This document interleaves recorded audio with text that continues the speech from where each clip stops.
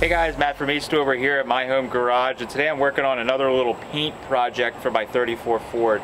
So I have the interior garnish molding for the car all taken off, and I've worked really hard to get like the 5 layers of paint that was on this thing and get them back to bare metal.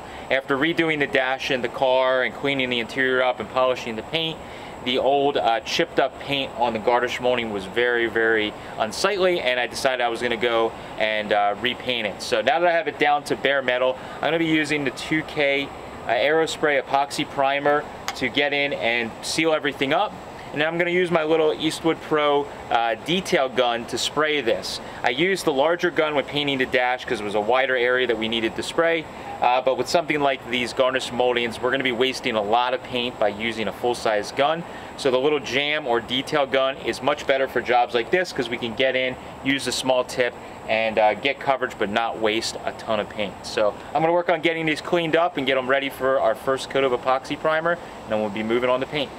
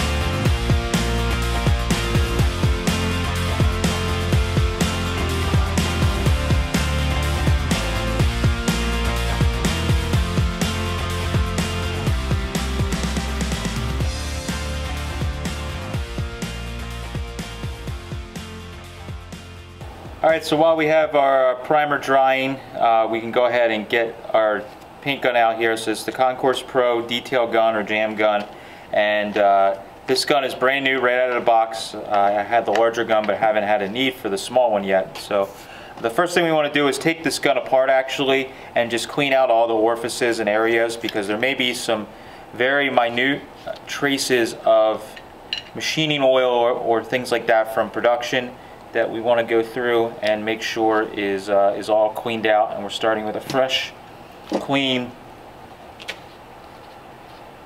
paint gun that's not going to give us any problems or any contaminants. While I'm just spraying a single stage today, we still want to be safe and make sure everything is nice and clean and we don't have any issues. So I'll get this all apart, get all our pieces out here.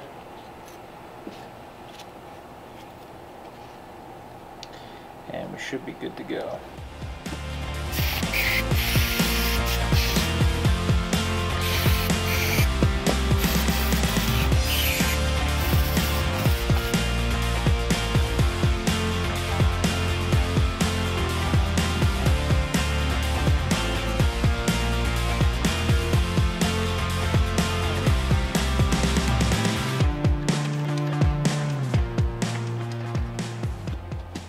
Alright, now that I got the detail paint gun all cleaned out, I'm going to let it sit there on the rolling car for just a few minutes and let any residual that we use just flash off so everything's nice and dry and ready to go.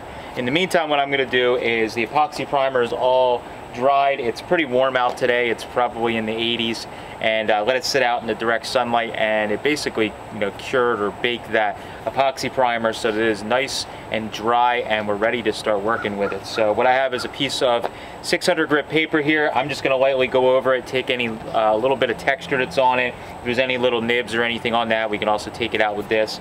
Again, this is just window garnish molding, so we don't have to go real nuts with getting it exactly perfect for the car that's going on, but we want to make sure there's no bugs or real obvious issues while we're going over it. 600 grit's going to smooth everything out, but still leave enough of a texture that we can lay some paint over top.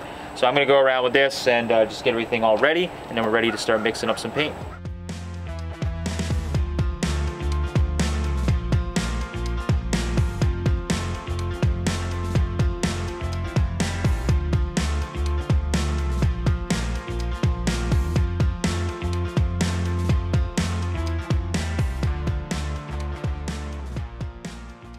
All right, so we're ready to mix up the paint here. I got my little GoPro on for a couple in-person views as we're spraying and also mixing. But the little Pro Detail Gun here only holds about 4 ounces of paint, so we don't need to mix a ton of paint at a time. I'll probably, with being so hot out, I don't think I want to mix a 3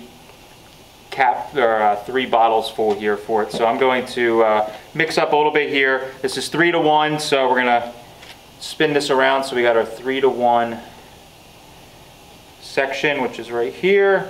We're gonna probably just go to the 2 for now. So we'll go 2 and then up to the 2 to fill it with activator.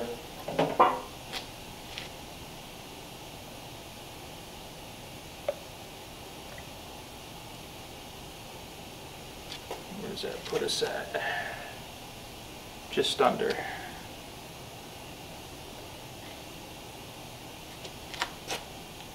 Alright.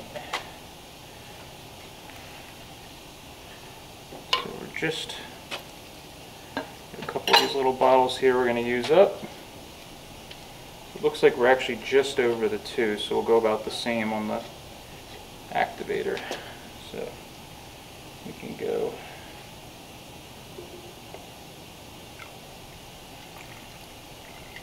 to there, and then I think we're going to put a little splash more in because we were just a little over the 2 on the paint. And then we'll mix this up and then we'll dump it in the gun.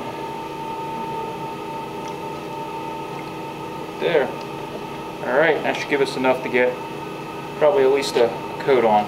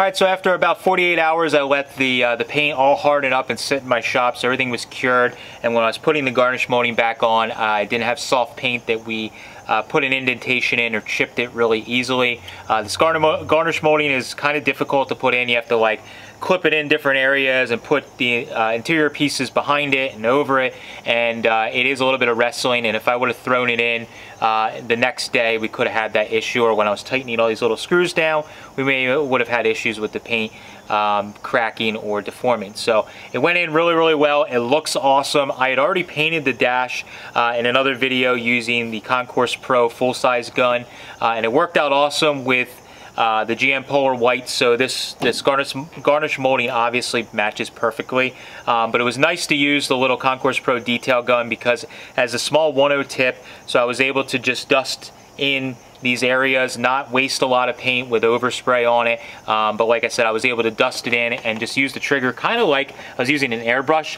to get into some of these tight little areas that may have been difficult to get into when I may have ran the paint with the full-size gun. This detail gun really helped me out. In the end, what I found was really good to get a nice smooth finish was I laid like a tack coat on in the beginning. We got nice coverage on, but I didn't go super heavy. And then the second time around, I turned the fan pattern actually up a little bit, and I turned the fluid control out so that I got a little more fluid coming out, and that got me a nice wet coat that left us with a really good finish that is perfect for this car. It's not overly shiny, but it looks really good, and it's not chipped and old and just worn out and tired looking, so it worked out really, really good. If you want to learn about the paint that I used in this or the Concours Detail Pro Gun, you can click the link down below, or you can visit eastwood.com to get all the tools you need to do the job right. Thanks guys, catch you later.